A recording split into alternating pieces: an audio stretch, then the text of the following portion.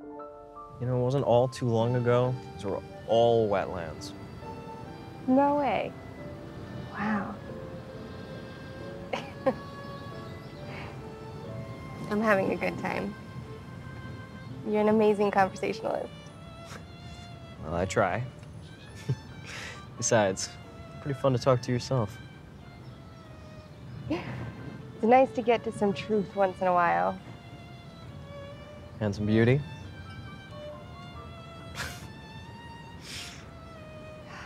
Look at all that. God sure knows how to put us in awe of the world. Did I say something funny?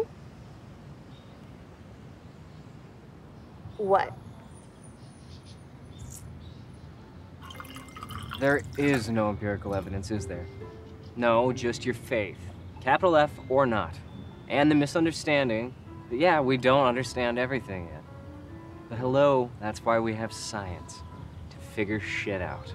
Now, the admission, the only mature admission, is that while we've yet to understand everything, knowledge is to be had.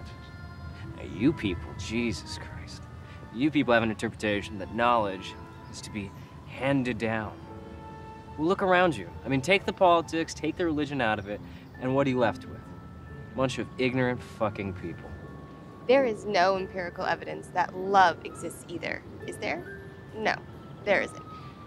Just your feeling, capital F or not, and the misinterpretation that maybe, just maybe, two people are meant for one another.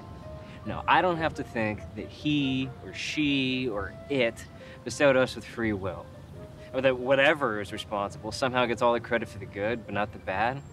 And I'm just stuck here trying to reconcile free will with God's almighty plan for us.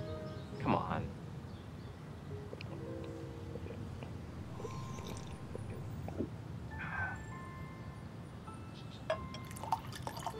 What is it about the belief in a god or gods that irritates you so much? I mean, your atheist pedestal rests on the notion of a Western interpretation of God. Your ignorant attitude completely neglects the tenets of Eastern religions, tenets which, for whatever reason, don't seem to have as many of these ridiculous church versus laboratory showdowns that your hypocritical mind clearly enjoys. You want me to be open-minded to the possibility that there is no God. Fine, I will. So, why can't you be open-minded to the possibility there is one? I will tell you why. Because you're an obstinate fucking person.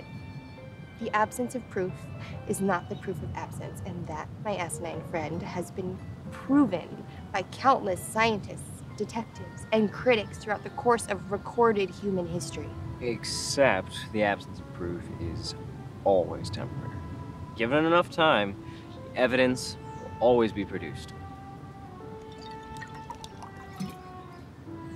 The last time, evolution does not state that we came from monkeys. Right? And you theists could learn what theory means in a scientific context. Pity that knowledge might be burdensome to your subjective truth. Little d. And speaking of theories, I bet you have a great one about the Big Bang. Do you even know who came up with the Big Bang Theory? Does it even matter? Sure it does, Mr. Know-It-All. Georges Lemaitre, Catholic priest. Where's your logic now, jerk?